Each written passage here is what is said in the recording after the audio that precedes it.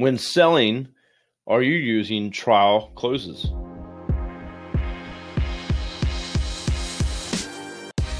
What's up, everybody? This is Kevin Daisy here. So are you using trial closes? And to be honest with you, this is not something that I have practiced a lot.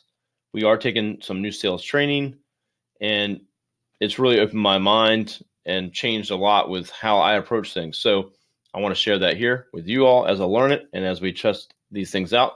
But trial closes are things along the way. So if you're giving a presentation to a potential client, the trial close is really a little agreements along the way. So you're not asking them to buy it or purchase or sign up with you or sign a contract, but you're kind of seeing if they like where it's going and they can agree that they need this.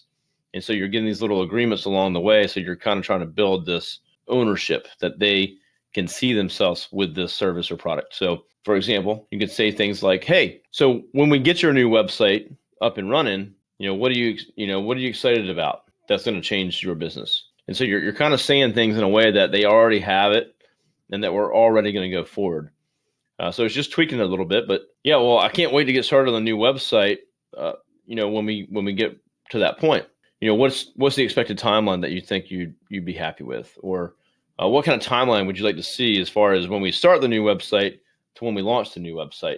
And then they're thinking, oh, well, I'd like to have it done in 2 months. It would be great, or 3 months. And so they're already talking as if they've already gone forward with you, and you're kind of just, waiting to set the hook.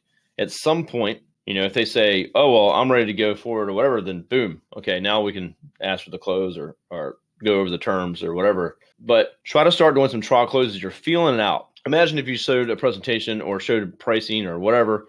You say, what do you like about this? What do you like about what I presented to you here? What do you like about how we do things? And then they're going to only say the good things because you asked them that. And say, oh, I love that you guys offer this.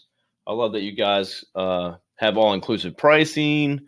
I like that you guys fully support the website ongoing and things like that. So they're buying into it along the way.